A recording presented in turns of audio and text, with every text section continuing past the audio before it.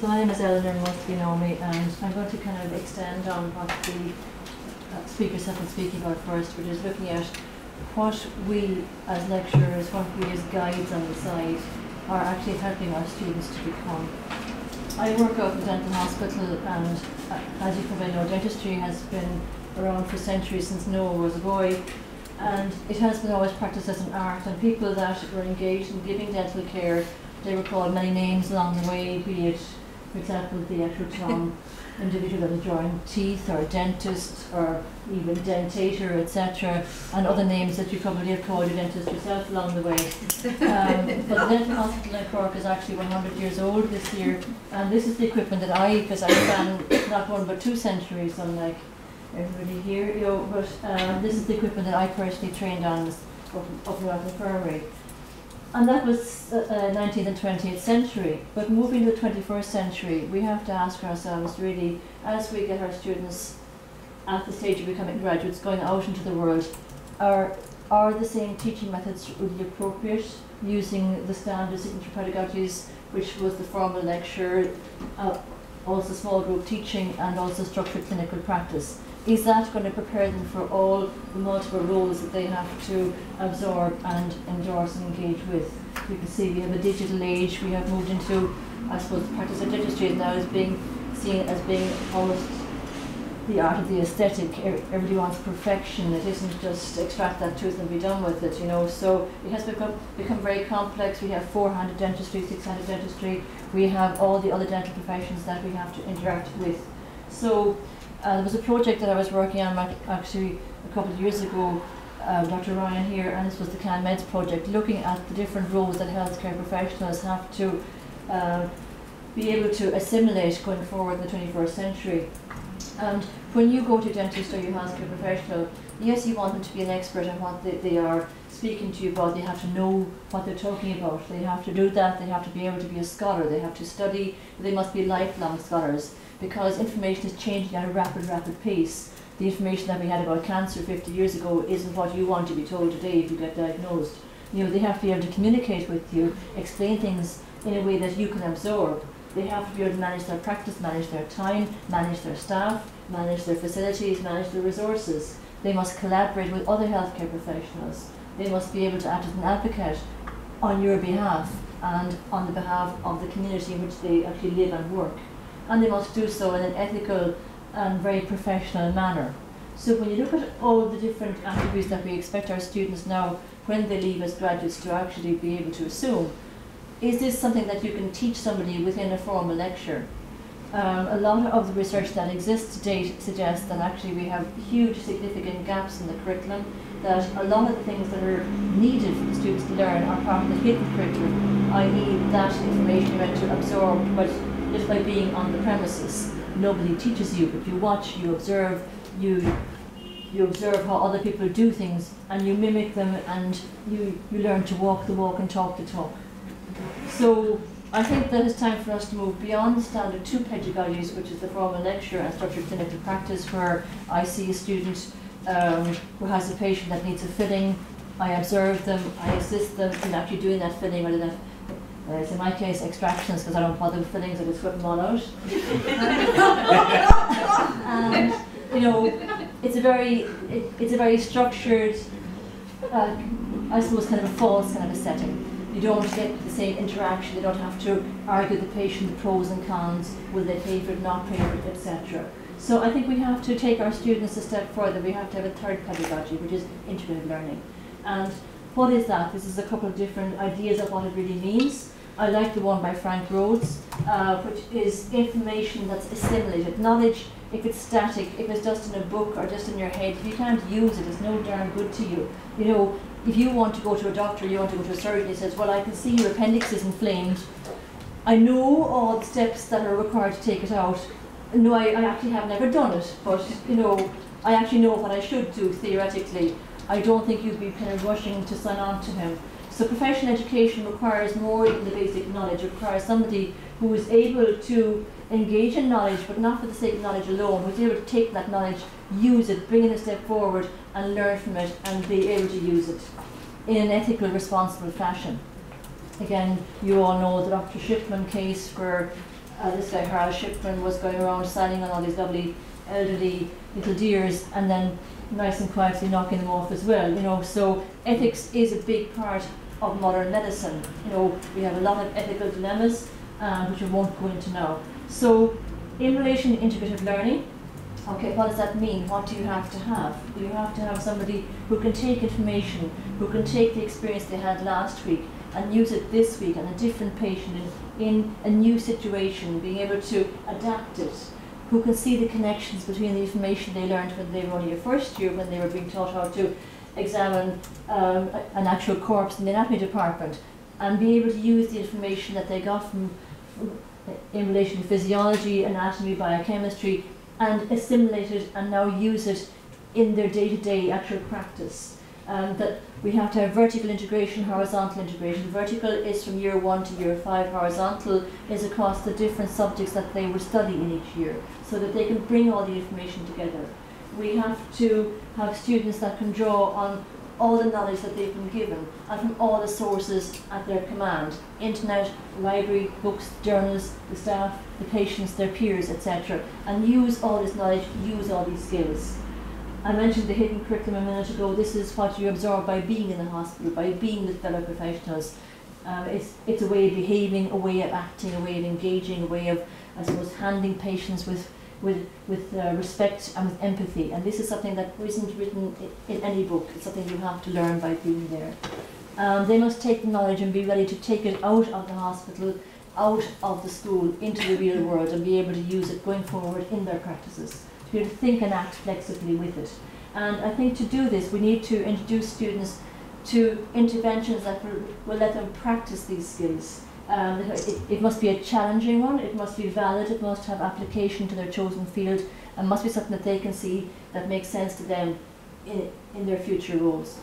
So this is what I wrote my chapter on, and I know you'll start waving at me if I'm out of time. I used the structure that I love best is actually teaching for understanding, because I think if you can't teach for understanding, if the students don't know what they're meant to understand, and if they can't understand it and take it forward and do it, then you're wasting your time.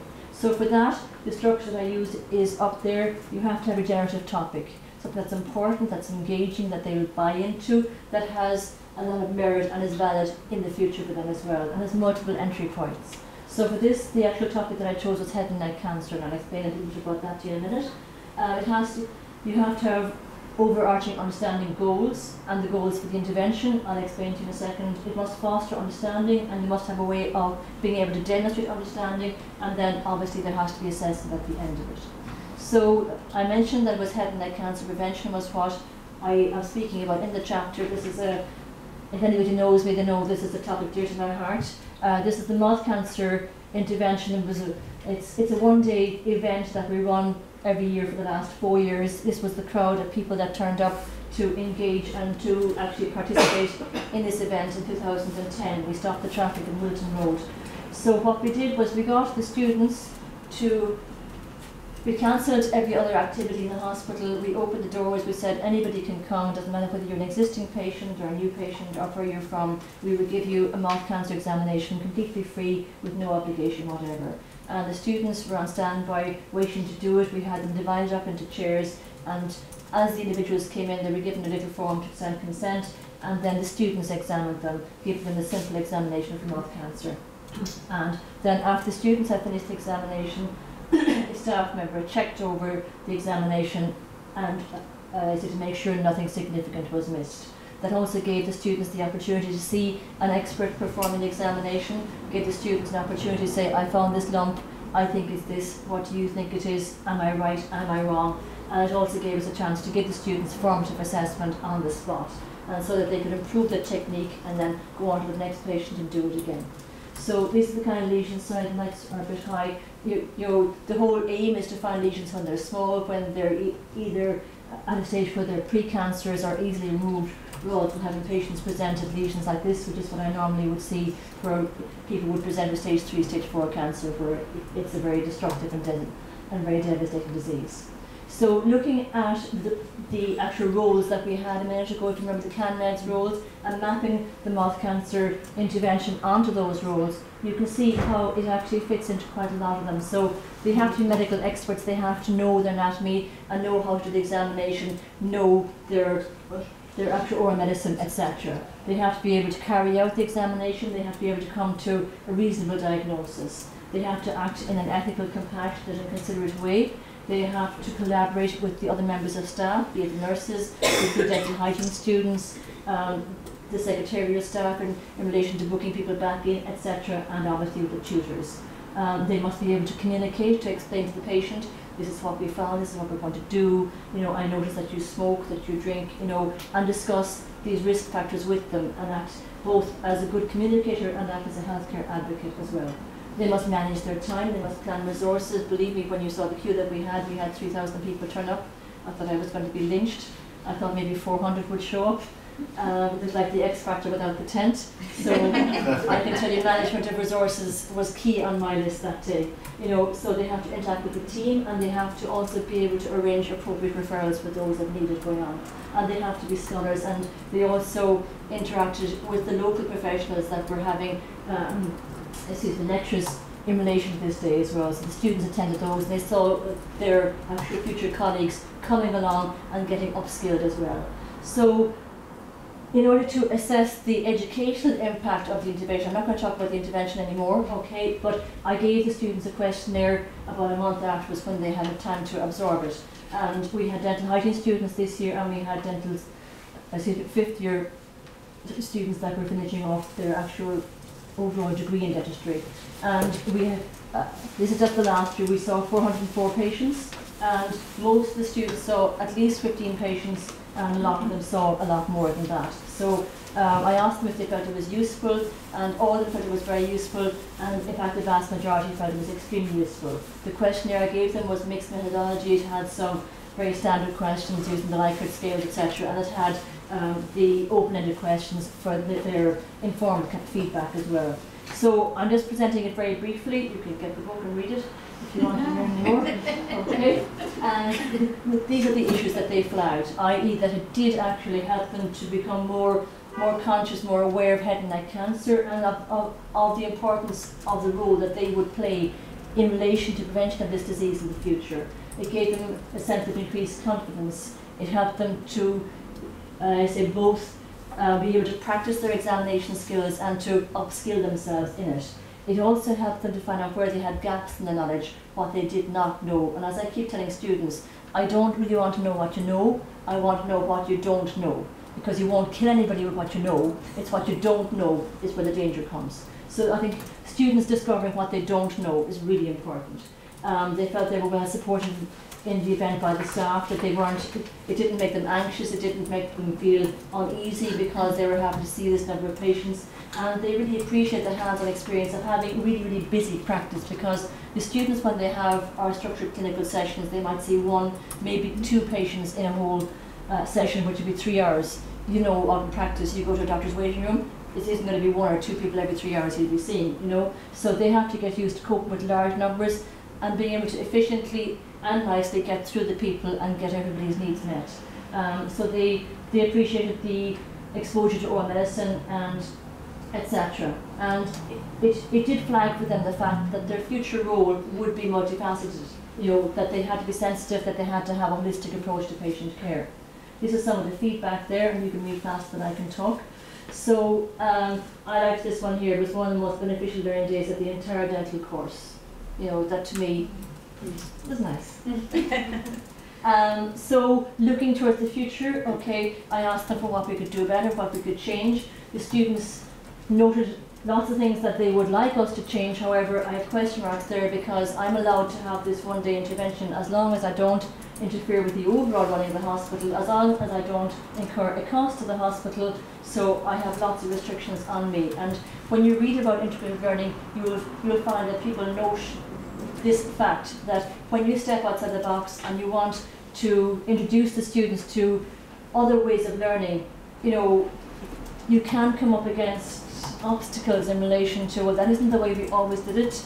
You are paid to give a lecture, We have the financial resources for you to give a lecture. We don't have the financial resources for you to have 400 pairs of gloves used and 400 masks and 400 wipe downs used, you know. So these are just the issues. So the students would like more access to lesions of interest. That I can definitely do. What we'll do is actually photograph the lesions of interest and hopefully fit in a lecture where I can give them all an opportunity to see the lesions and discuss them. They'd like the staff-student ratio to be, sorry, there should be no end there. The staff-student ratio should be increased.